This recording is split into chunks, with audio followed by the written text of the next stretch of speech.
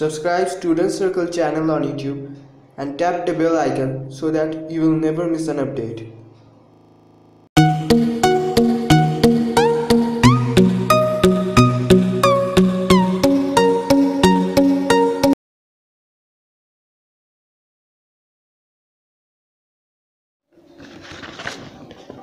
Hello friends, you are watching Student Circle YouTube channel. In this video, I am going to tell you about how to hack Instagram account. Kindly note that this video is not a tutorial video and only meant for educational purposes. Nowadays, almost every one of us use Instagram. If you are an Instagram user, you need to see the video till end. In this video, I will also be telling you how to make your Instagram account secure. So let's get started. The first and the most common attack is the phishing attack. The phishing page looks exactly like the original Instagram page, but it's a fake page created by hackers. The hackers send the link through email to the victim. The victim clicks on the link thinking it to be the mail from Instagram.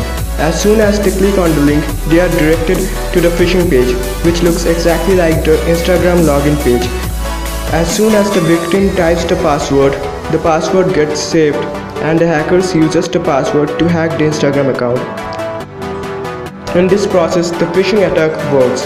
You can save yourself from this kind of attack by ignoring suspicious mails and spam mails. The second process or the second kind of attack is the brute force attack. Those persons who are interested in technology and cybersecurity, or those who have used Kali Linux operating systems or interested in the hacking field are familiar with this term. Brute force attack is done with the help of Python scripts. Python scripts are available for brute force attack. The hackers create a list of random passwords and designs a program in Python programming language in which automatically random passwords are tried in a random manner.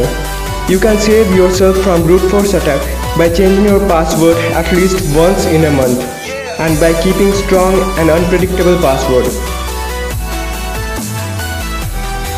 The third type of attack is the Trojan attack. In this kind of attack, the malicious virus gets auto-installed in our Android device and saves your password and other details just like a keylogger and sends it to the hacker.